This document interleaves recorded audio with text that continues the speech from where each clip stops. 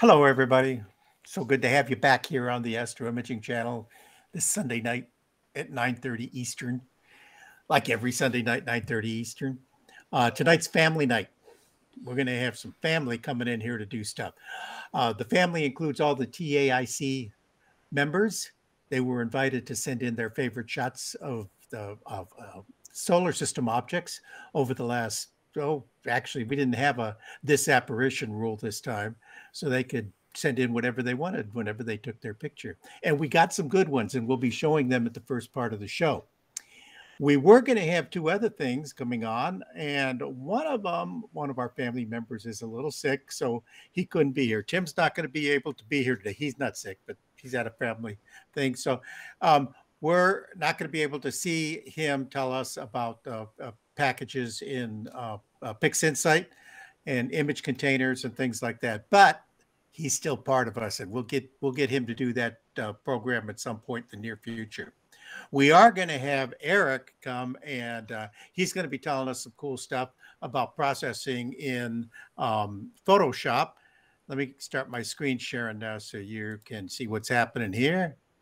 Point, point. And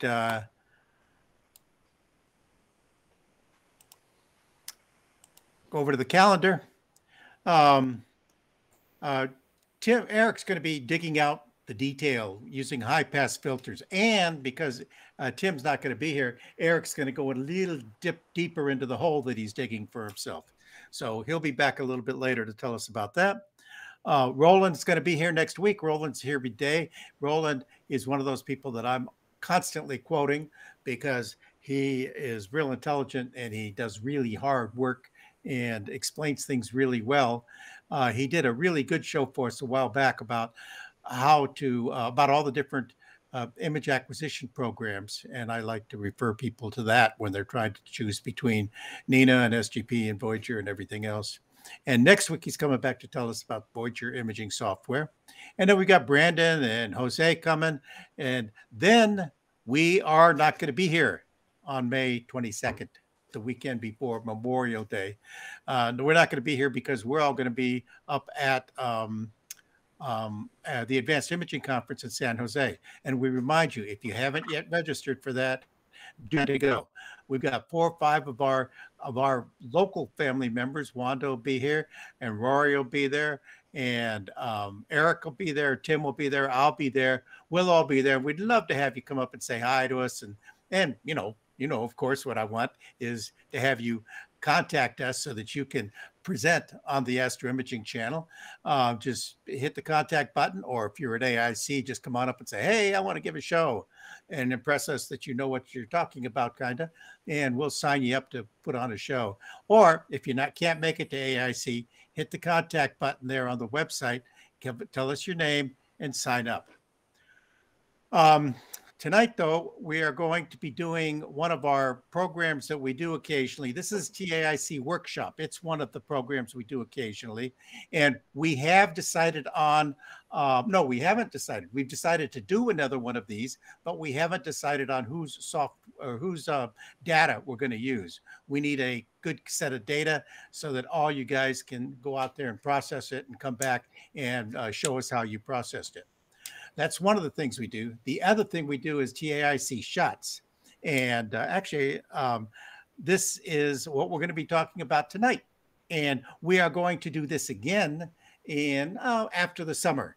And you know what happens during the summer, don't you? During the summer, the Milky Way comes around. And our theme for the next TAICShots is going to be the heart of the Milky Way. So you got to talk about, Ophiuchus, bottom part of Ophiuchus, and Sagittarius, and maybe a little bit of Scorpius and Scutum, the star cloud, all that kind of stuff. That area, page 22 of the Deep Sky Atlas. Although you guys wouldn't know about the Deep Sky Atlas because you're all imagers and none of you were visual people. But anyway, page 22 is my favorite page of the Sky Atlas 2000. That's what Sky Atlas 2000. At any rate, why don't I quit babbling here and turn it over to Molly? Molly, It's your turn. Show us what Arno has come up with. Arno takes all these shots and he puts them together and he puts them into TAICShots. Makes a little movie for us, and Molly's about to show it to us. I hope. Oh, I got to stop presenting. There we go. Yep. All right. This should run momentarily. All right, let's see.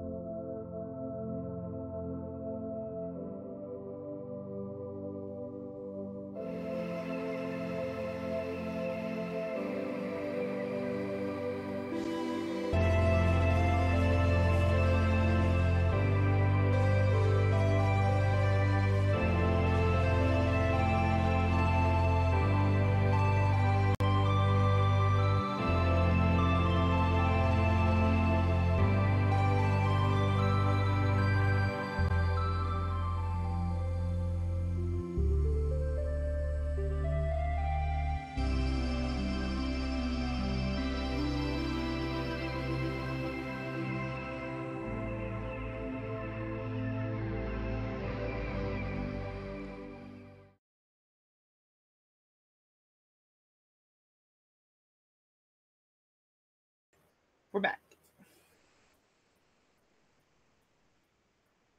Alex. Alex. Somebody wake up Alex. I'm awake. I was dreaming. I was dreaming of someday taking images like that. Actually, I'm on the time delay over there. So, okay, where am I? I got to turn my sound off on the YouTube. And I want to thank Arno for putting all that together. I want to thank all the people who made TAIC Shots special by putting by submitting their okay, I got a problem here because I'm watching the YouTube and that's on a 30-second delay. So Molly's like waving at me right now, trying to. Anyway, back to watching the meeting. Eric, would you like to put an end to my silliness by telling us No, I was enjoying it actually. about some high pass filtering? I was going to add how a to dig into comment. But, yes, go ahead. Do what you need. No, I was going to add a comment about your silliness, but I think we'll pass on that. Okay. All right. Now, what should I do? Should I start sharing my screen, or can I want to make a few comments before I get going? Let's see. Sharing screen. There's a little guy. Share your entire screen.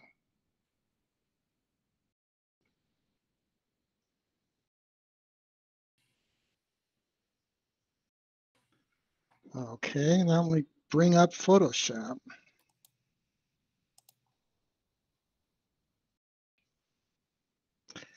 All right, are you going to, I don't see what's on YouTube. Are you going to put my face in the corner? Yes, I've got your face in the corner. You don't really have to, but if you want to, put it in the lower corner so it's not in front of the menus. Yeah, sure. Okay. So we're going to go through a process to bring out the details in an image. Now, there are probably a 100 different ways that you could do this.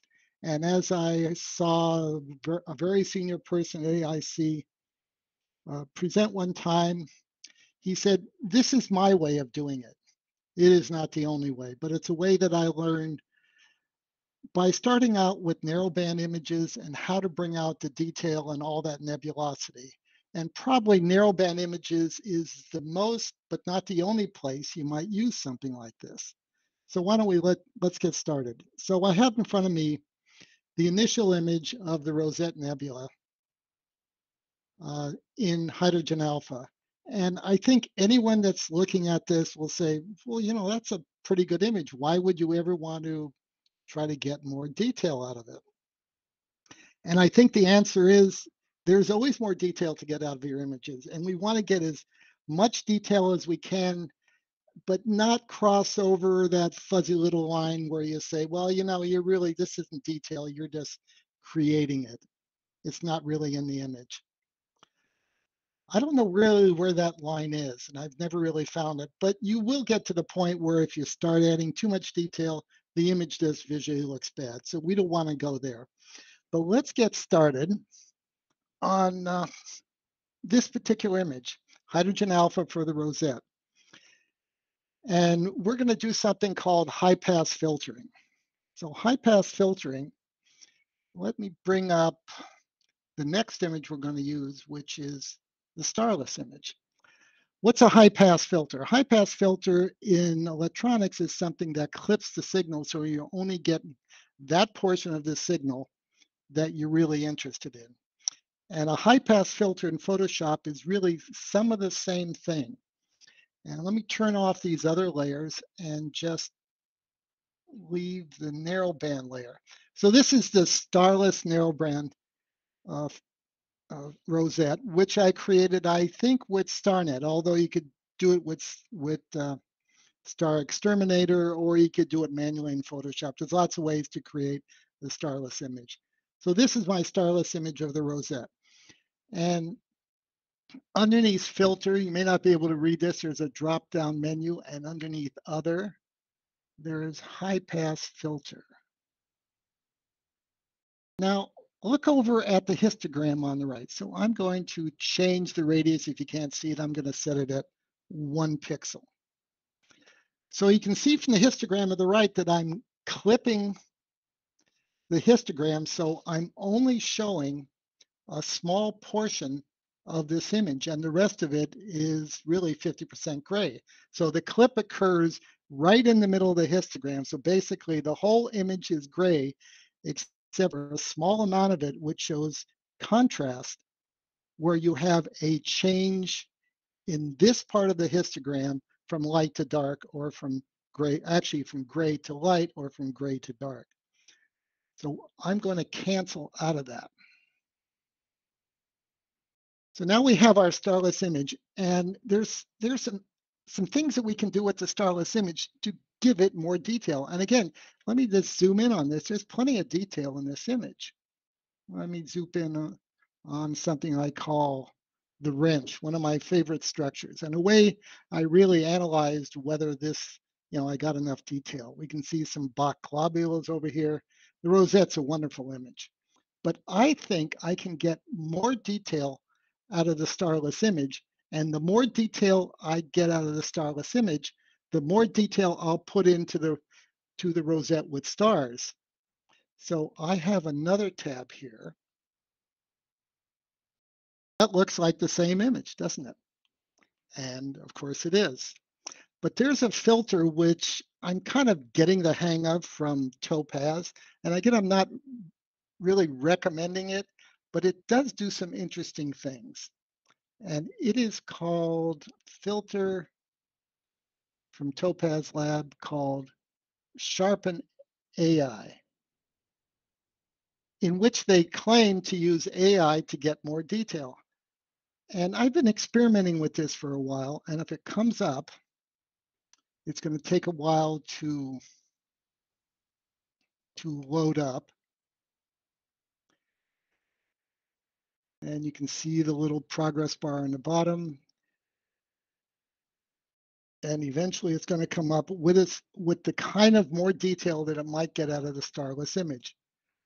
And there we have it. And you can see that it looks like you are getting a little more detail just by using this particular add-on from Topaz. Now, again, I'm not really recommending it, but it does some interesting things. And the more detail I get out of the starless image, the more detail eventually I'm going to put back into the rosette. Now, I'm going to cancel out of that because if I actually implement this particular filter, it's going to take 2 or 3 minutes. Unless I play music, there's really nothing to do in those 2 or 3 minutes. But you do see in this filter that it has a slider here and various presets, and you can determine how much detail you want to put in.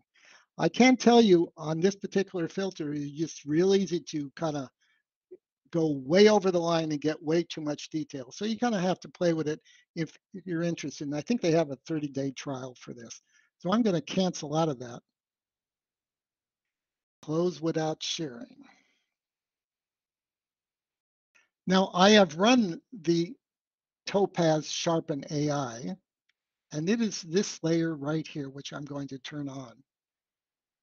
And from the full screen, you can't really see that there's much difference. But if I take the magnifying glass and I zoom in these areas, we zoom way in, and I click this sharpen layer off and on, you can see that it does sharpen it. And I do have a little more detail, and that's what I want. And it's this sharpen AI layer that I'm going to use in the high pass filter. So let's go back to the full screen and go over. There's my original image. And this layer here is the sharpen AI layer that I had. So I'm going to use, let's see, Starless.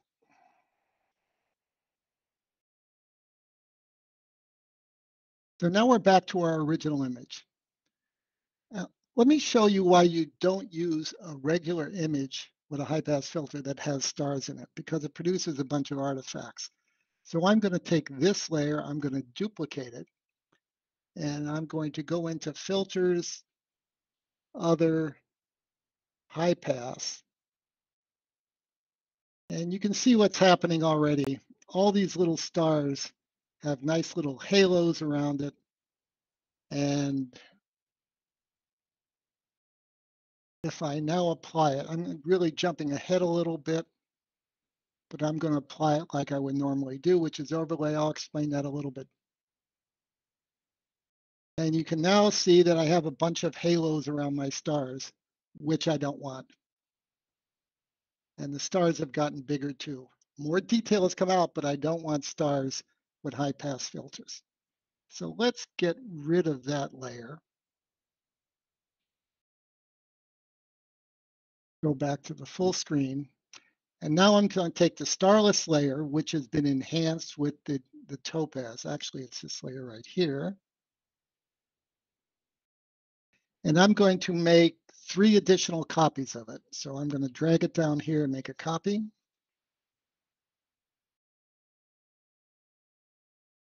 Make 2 more copies. So now I have 4 starless layers, which I'm going to put into a folder. Open the folder up. And let's take the first starless layer. And let me zoom right in on a structure where we can see what's going on. Okay, so we take this starless layer. I'm going to go into the high pass filter, filters, others, high pass. And I'm going to set my width, my radius, that is how it's clipping that histogram. I'm going to start out at the lowest layer, lowest number that actually shows something. Let's say 1 pixel. And I can see, can you see that right here? That there's some contrast. It's mostly gray, but there is some contrast here. So my high pass filter has accentuated the transition from gray to lighter and from gray to darker. So now we have a high pass filter at 1 pixel, which I'm going to overlay. That is, I'm going to blend it to the layer below. And there is a blend mode called overlay. And when I overlay it, so how does an overlay layer work? It's kind of interesting. So basically, if it were 100% gray, it would do nothing. But if it's a little bit darker or a little bit lighter, it's going to make the image below it a little bit lighter and a little bit darker. So those little structures that we created with the high pass filter are going to bring more contrast without otherwise affecting the image below it. So if I zoom all the way in, that's probably a little too far in, and I turn that layer off, oh, that's kind of like magic. So it looks like I'm bringing that layer more into focus without affecting the stars, because I'm working with a starless image. That is, I've made a high pass filter, in this case only 1 pixel wide, which shows structures that are very, very small. I've overlaid it using a blend mode called overlay. And so anything that's not 50% gray is going to either lighten it if it's lighter than 50% gray, or darken it if it's darker than 50% gray. So if there's a question about using the overlay, now would be a good time to ask it. If it's not, we'll move on to the next. So now we have another starless. Hang on there, Eric. Okay. I just wanted to remind people that one of the things that makes Astro Imaging Channel different than all the other YouTube channels out there is you can ask your questions live. And most of you know how to do that. You're watching along and there's a big comment section, should be next to your screen. And you can just type in what you wanted Eric to tell you. If you have a different question, or he hasn't covered something, or he needs to expand on something, please just go on over there and ask Eric to ask Eric a question. Okay. Thanks, Eric. Okay. So I have a series of layers here. And so the idea is to make the most out of the high pass filter, we're going to make larger and larger cuts of that histogram from maybe 1 pixel to 2 to 4 to 6 to 8. There's no specific sequence that you go through. It just depends on the quality and the detail of your data. So what I'm doing for this particular sequence of layers is not necessarily what you're doing. It depends on your data. And you can do this for galaxies as well, which you use a different amount of pixels. So we're going to turn on another starless layer, and we're going to go to the filter other high pass. And instead of 1 pixel, I'm going to go to 2 pixels. Again, this is just kind of a guess sequence. I'm not totally guessing because I was doing this before in preparation for this discussion. And once again, we're going to use the blend mode of overlay, which means anything that's lighter than 50% is going to lighten the image. Anything that's darker than 50% is going to darken the image. And now, once again, let me turn off the high pass filter. Wow, that looks a lot sharper.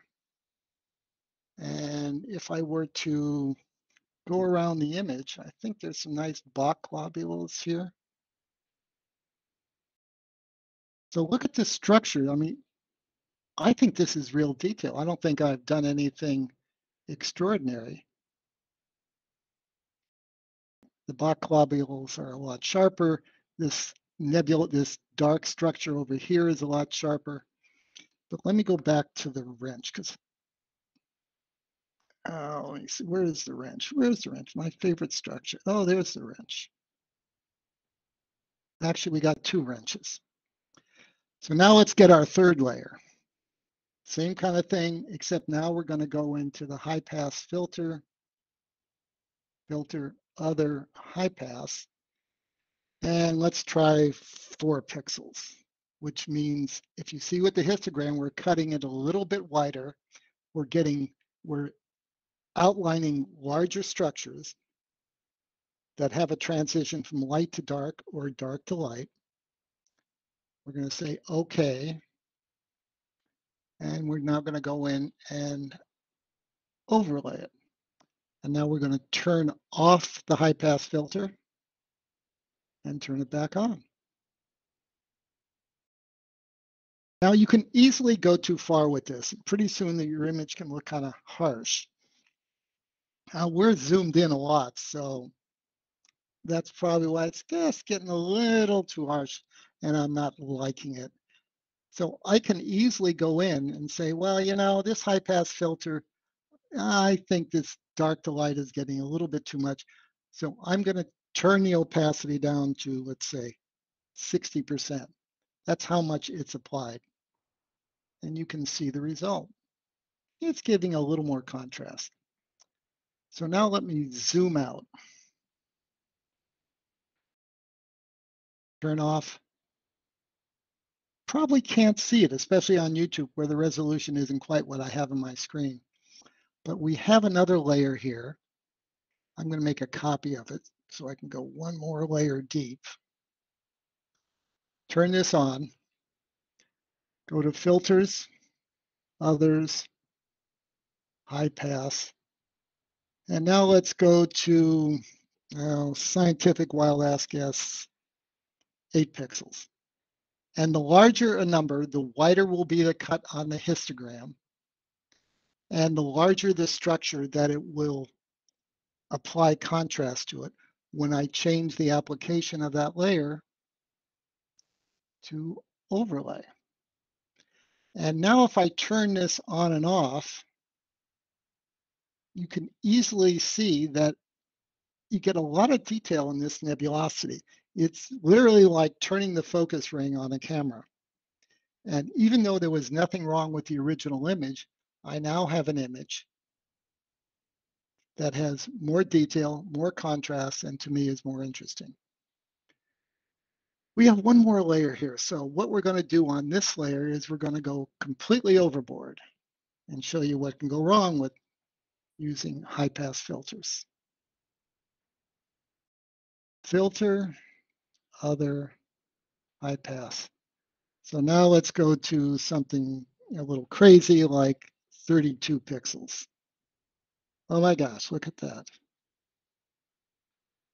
And we're going to apply that And now your image is getting to look a little funky, and I wouldn't do it. But the interesting thing when you want to look at very large structures, and let me turn this layer on and off, it is adding a little contrast. And maybe I want just a small amount of this very large cut of the high pass filter. So instead of applying it 100%, I'm going to apply it, I just want to more contrast on big structures. I'm going to apply it 20%. And that's a subtle difference, but giving me slightly more contrast. By the way, look at the histogram. The histogram is very telling because as you apply these high pass filters, you actually broaden the histogram. That is, you have more of the lighter colors and more of the darker colors. And this is my finished image. I'll tell you again that the sequence of 1, 2, 4, 8, and 32 is this something that kind of I look at the image and I see what should be applied and I apply it. Every image that you work with is going to be different. Can also tell you that this works best for hydrogen alpha images. And I would say there's a good many of the people on the program tonight and where most of us have started, where we're in light polluted skies. So hydrogen alpha images of nebulosity is something that probably a good many of us started with. So this is a way to get your hydrogen alpha images using starless images and high pass filtering, applying them as overlay to get more detail out of your image. This might be a good place to kind of stop. Are there We do any have questions? a couple of questions here. Sure. Hema CP Mova, is there a general rule of thumb on when high pass filtering is better suited over wavelet or unsharp mask sharpening? Well, unsharp mask, I kind of start out with unsharp mask, but it is a more heavy-handed tool than this. And basically, wavelets are perfectly legitimate if you're more comfortable with wavelets. I think the high pass filter gives you a little bit more control, but if you're an expert and want to stick with PixInsight, then wavelets will work perfectly well. Whether they give a better image than this, I personally don't think so, but there's certainly, it's a legitimate way to bring more contrast to your image. Okay. Another question? That's the questions for now. There's been a few comments and things like that, but it's your turn. Okay. Now, this is not only good for hydrogen alpha. Let's go over here. This is an image I'm working on now. This is Messier 63. And I can tell you that there's not as much detail because there's really not a lot of nebulosity that you can determine in these galaxies. By the way, this was taken out at the SRO. I'm still working on this image. This is the luminosity image, and it's about 10 to 15 hours worth of data so far. But you can see that the galaxy itself, you know it has detail in there, but you can't really get at it. So can high pass filtering really do the job for you? And I would say that the answer is yes. So let's demonstrate it. So if we're going to do high pass filtering, we're really not interested in the whole image here. We're only interested in that portion of the galaxy where we know there's more contrast, there's nebulosity, there's all sorts of things going on. So the first thing I would do is I would clip the image to show really the galaxy itself. And you see that part of the galaxy could really do with more contrast. But there are a bunch of stars in here. So the first thing I'd have to do is create the starless image, just like I did with the hydrogen alpha image. So the next layer is my basic starless image. Well, there might be some stars in here, but nothing that's really going to interfere with our are trying to get more contrast and using high pass filter. The other thing that you notice here is there's a lot of noise here, and I don't want to enhance the noise. And if I took the whole image and made a high pass filter out of it, I would bring up this noise, I would accentuate it because these are small structures and they would get more contrast just like the nebulosity. So the first thing I would normally do is I don't want to use this whole image. I just want to get in there here. So I'm going to make a selection.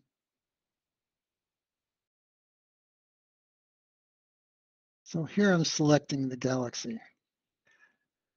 Now, you notice my selection is kind of ragged, partially because I'm using a mouse. My hand trembles a little bit, but there's an advantage to, to having an irregular selection in Photoshop.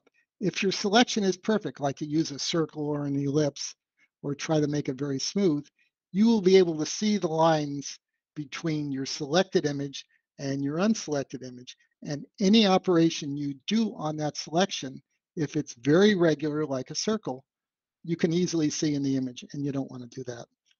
The other thing that I do on this kind of selection is I will feather the selection. So under the selection menu, I will modify it and I will feather that selection. Now, how much do you feather the selection? You kind of look at the size of the image and how many pixels across this particular part of the galaxy is. And again, scientific wild ass guess, I'm going to make the selection 50 pixels. So now I have a very soft transition between the selected image and the non-selected image. In fact, I'm going to do this again because I don't really like this selection because I went right over to the edge, and when I feather it in, let's do it this way, not to the edge.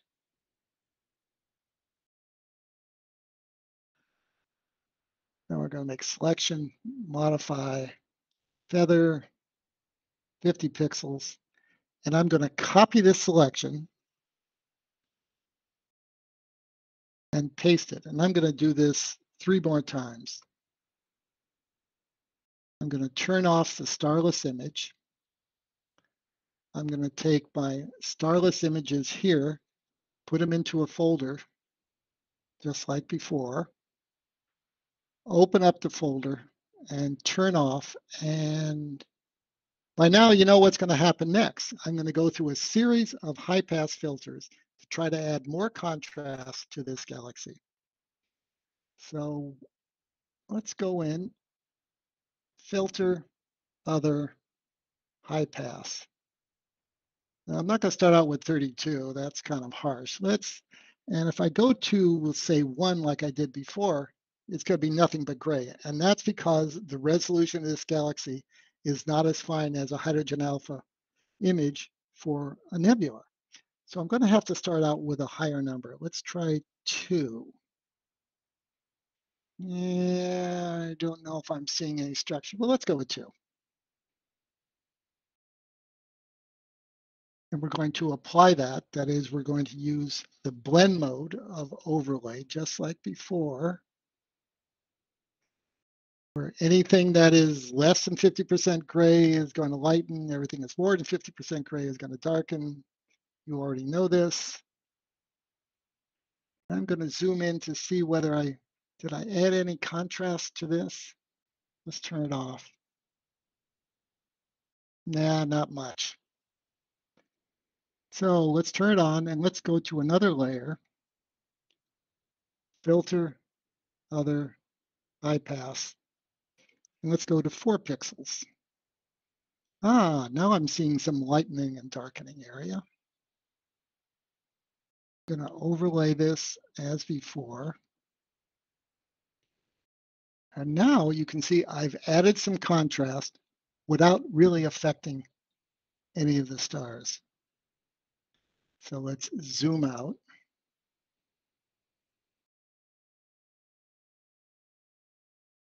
And go to selection, filter, other, high pass, and let's go to 6 pixels. and overlay it.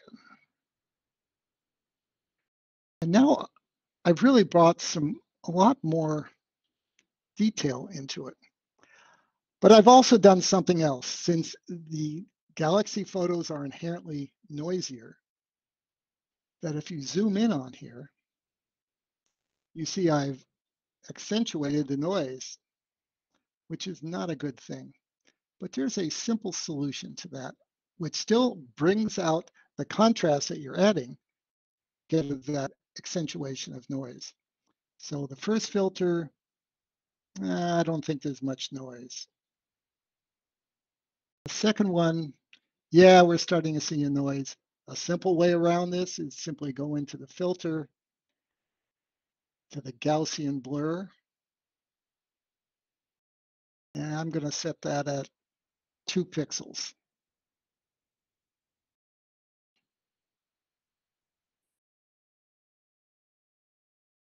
Now the noise is really going away, and I'll go to the third layer, filter, Gaussian blur. Excuse me. We still have the contrast, but we haven't accentuated the noise. And now what I'm going to do is, let's see.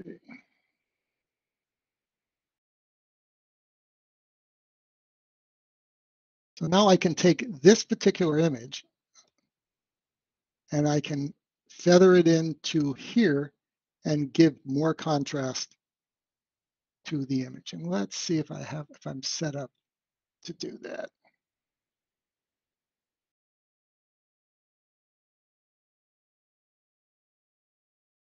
Tone mapping. Yeah, we're going to do something called a stamp, which is summing all the visible. So now we have a copy of all the changes that we made to this galaxy. And if I mark all of this and copy it, I can now bring it back. Remember, whoop, not to that one. Let's bring it back to that one. And I can paste it in. Now, I got to tell you, this is not a finished image. And you can see it doesn't really fit in there perfectly. So let's just do a quick adjustment with the levels.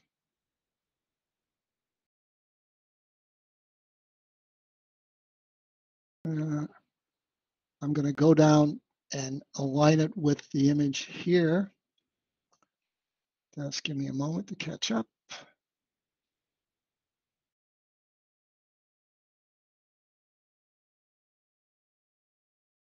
Where are the stars to align? Where are you, suckers? Oh, there we are.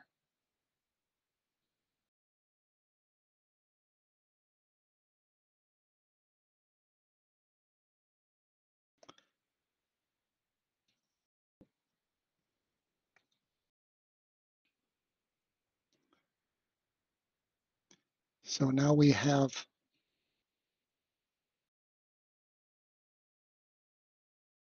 so the other thing I would do is feather this in so we don't have these nice square little rectangle.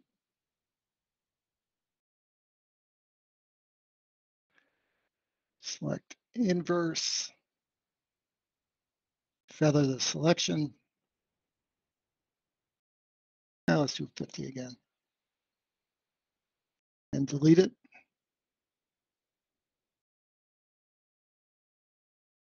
And now we've brought in more detail. Doesn't look like that's perfectly aligned, does it? I can fix that.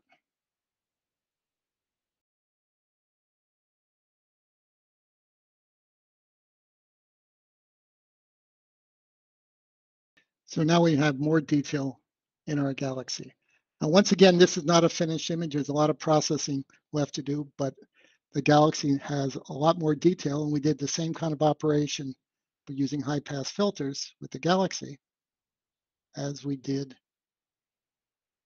with the nebula. Are there any questions? Yeah, we got one sitting out there. Let me get back over to that page. Martin asks, and this was back towards when you were finishing the rosette. He asked this: do you bring your hydrogen alpha back to PixInsight to stack it with the other filters, or what do you do? Okay, all the pre-processing work is done in PixInsight. All the Okay. calibration, alignment, stacking, the initial stretching, everything is done in PixInsight. So the image that I bring over is really the starting image that you saw. So if I turn off this is Sure. the image. I just turned off all the high pass filter. This is the image that comes over from PixInsight. I may do a little work with it using maybe some of the camera raw filters in Photoshop, but all up to about 50% of completion is all done initially in PixInsight, not in Photoshop. Photoshop is all the finish work. And Do you I do know there are your a lot of people that'll do PixInsight right to the bitter end, and I have no objection to that. But having 30 years experience with Photoshop and the subtlety for which you can make selections and operate on an image, I personally cannot duplicate what PixInsight. On the other hand, you can't do a lot of things with Photoshop that you can obviously do with PixInsight. do you do your do you combine your hydrogen alpha with other channels in Photoshop then? You mean for the Hubble palette? That's absolutely done in, yeah. That's a whole nother, I think I've demonstrated that before with I the think multi-level histogram balancing. I think he's asking if you do these edits in Photoshop and then bring it back to PixInsight for combining with other channels, or whether you do the subsequent channel combination and other work also in Photoshop. Not quite sure of the question. In other words, if this image that you see with the high pass filter, this is a finished image. Oh, so you're just going to publish the hydrogen alpha and not combine it with color? No, that would come later. So probably, and I've done this before. So I would have 3 images. I would have the hydrogen alpha, the sulfur, and the oxygen. And I would treat each of them kind of the way that you see the hydrogen alpha. And for something like the rosette, there's plenty of data in all 3 channels. So I would probably take all of them, create starless images. Those are the ones that go over to make the tone map, and then probably use this image as the luminosity for the Hubble palette image. There's 2 questions in Martin's question. One is, do you then, after you've got this wonderful hydrogen alpha image, do you then develop the S2 and O3 or whatever else you're going to do with it and combine them? And your answer is, yeah, you then Yes. combine them. Then he throws in the word PixInsight there, which is a whole nother question. And you're answering, I do it with the tone mapping techniques you've shown us before, I think, in Photoshop. You don't take it back over to PixInsight to do it. No, again, I just don't think you have the subtle Okay. control. And I've developed a technique which is the multi-level tone mapping, which I don't think there are tools in PixInsight to do Right. that kind of thing, because it requires selections. So Martin's got, and saying the word PixInsight there, he may have made it into a different question than what we were imagining. But the point is, yes, you do take that hydrogen alpha and combine it back. But you don't do it in PixInsight, you do it in Photoshop because that's what you're Photoshop. familiar with, and it's got more power for you. Okay, there's some other, And this particular data set, the final Hubble palette image, and I also collected data for RGB. So there was an RGB version of this as well as a Hubble palette. That was submitted as an APOD, and it got an APOD, I think, 2 years ago. And it was under the title of Roses Aren't Always Red, if you want to look that up. And it was a rollover. So when you roll it over, I think it starts out with the Hubble palette, or maybe the other way around. When you roll over, it turns into the RGB. And actually, the RGB is an HO RGB, where you give a little highlighting of the RGB with the red hydrogen alpha and the blue-green oxygen. So this is a data set that I really fit nicely into the Riccardi Hondas when I had it. And it's a pleasure to work on. Okay. Norm wants to know, when you hit OK on the high pass filter, does it automatically apply it to your image? Well, what happens is, let me just highlight one of the high pass filters. So here's a starless. Oh, actually, yeah, let's turn this one on. So right now, this is called blend mode, this little drop down menu over here. And normal blend mode is just, it's right on top of it. I'll change this to 100%. So this is normally how it would look. It's just laying on top of the layer below, but there are a variety of blend modes. And the overlay blend mode is, as I've described, just allows changes in contrast, because the whole image is, as you see, it's gray except for these structures in the nebulosity, which are either slightly darker or slightly lighter. And again, this is probably a harsh one to really demonstrate. So let's turn this one down. Actually, why don't I just turn it off? So I'll turn this over to normal. And you can see basically that's like 98% gray. It's only those changes in contrast which are translated to the image below it when I select overlay as what's known as the blending mode. So Norm, I think the answer is that it's the blending mode that allows the new filter to be applied to what was below it. Yeah. Let me just here, there's a little, I sometimes experiment with blending modes. I can just click through the blending modes. There's all sorts of blending modes which produce all sorts of effect, most of which are pretty gnarly.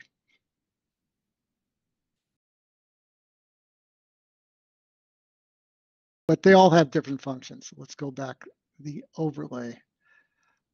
There's actually other blending modes here which all have the same effect of either lightening or darkening, but the overlay mode has the effect of both lightening and darkening the image, which we interpret visually as being contrast. Okay, let's go back to the next question. Norm clarified, do you have to flatten the image to set all the layers together? Yes. And If you want to have a final image, so I have a bunch of layers here. And that's the way Photoshop works. It's whatever you're doing in Photoshop, that's going to be true. So I have something called a stamp. Let me just see over here on the left is a little application which means combined all visible. And if I play that action, I have now created a combination of all the visible layers, and that's in this layer here. So if I turn everything off, I still have the image. Okay. There's all sorts of cute things here that you know more about Photoshop than I do. I've wasted a lot of brain cells on that for sure. David Bingham has a question. Where you started with starless images, how do you eliminate your tiniest stars? Morphological transformation is not doing a great job for him. What tips do you have for eliminating the small stars? That's an interesting question. So with a hydrogen alpha image, either StarNet or Star Exterminator will just about eliminate all of your stars completely. However, let me just demonstrate. So this is my stamp. This is everything. So if I have a star residue, now if there's a residue, the little circle that doesn't get in there, I will generally go through the entire image. And if there's a residue in there, I'll go, oh, don't want that there. And there's a function over here called, where is that little guy? Healing brush. Oh, here it is. This is called the spot healing brush. And it samples the layers down below. I'll make it small. So if I had a star residue and I want to get rid of it, and it goes away. And it's a cute little function because it looks at the background and then interpolates what the background should be. And I've just eliminated a star. Obviously, if you have like 1,000 stars, you can't eliminate it in the image. Let me just back up. Okay. The healing brush, click, it's gone, and it fills it in with what it thinks it should be. Okay. There's other ways to do it. There is something, let's see, there's a function. What's the name of that function? What is other? I have forgotten how I used to do that. Let's see. Give me a moment. Maybe I can catch up on this. Can you imagine what's going through this man's head right now? Going through files and files, drawers, and all of his brain's opening the cabinets and shutting the cabinets. So let's just make a copy here. I'm gonna make a copy. There's something called dust and scratches, and I used to generate starless images using dust and scratches. So if you have some residues of stars, and if you're in Photoshop, where is dust and scratches? Generate, I forgot where it is. Dust. It's under noise. There it is. There it is. There's old good old dust and scratches. And therefore, by controlling this slider here, you can eliminate stars. I guess I've eliminated more than stars, where it's be not so aggressive. So by controlled use of dust and scratches, you can eliminate stars. This is the way we used to do it like several years ago before some nice things like StarNet came out. Now I'm not going to implement this because this would be a mess. But I would say if you have a few star residues and using Photoshop and you want to get rid of those residues, you could even use the magic brush here, or you can use dust and scratches and they will go away. If you don't eliminate them and you have little halos, it'll cause halos around your final image. So all the stars will have halos, and that would be a bad thing. You don't want to do that.